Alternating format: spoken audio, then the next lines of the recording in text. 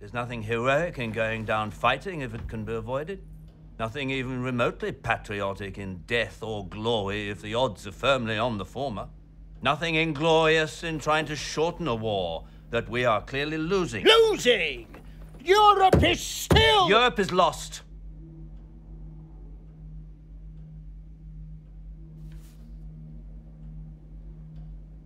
And before our forces are wiped out completely, now is the time to negotiate in order to obtain the best conditions possible.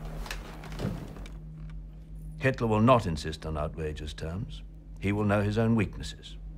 He will be reasonable. When will the lesson be learned? When will the lesson be learned? How many more dictators must be wooed, appeased, good God, given him mixed privileges, before we learn? You cannot reason with a tiger when your head is in its mouth!